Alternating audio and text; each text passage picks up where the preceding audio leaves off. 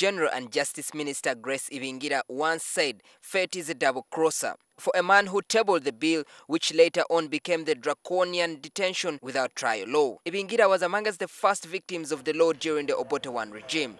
History has an uncanny way of repeating itself. Prime Minister Amama Mbabazi, who chaired the party disciplinary committee that expelled the 4 rebel MPs not so long ago, will now appear before it. This is after a unanimous decision sanctioned by the NRM party MPs last evening ruled that Mbabazi appears before the committee for violating the party code of conduct. Mbabazi, who came under what sources that attended the caucus meeting called a baptism of fire, was accused of using his privileged position as Secretary General to build a power base to contest the presidency in 2016. During the highly charged meeting, where the Premier was openly berated, the President played audio messages that further implicated Mbabazi.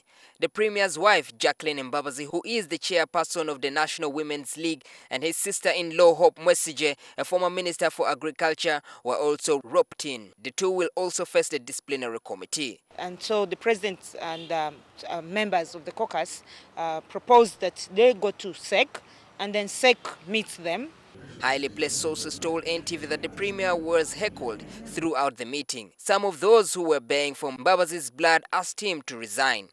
The President had to calm tempers as Mbabazi threatened to walk out of the meeting. Mbabazi denied most of the accusations. The lawmakers resolved to appoint the minister without portfolio, Richard Todong, to act in the capacity as acting Secretary General. To be working hand in hand, and we proposed that he moves to the party headquarters and starts focusing all his energy in doing mobilization for the party. They also resolved to amend the constitution of the NRM, where the Secretary General will be one without a constituency and with a young age to carry out the activities of the party actively. When we spoke to Mbabazi this afternoon, shortly after attending the plenary session in Parliament, he accepted ceding grounds to his junior.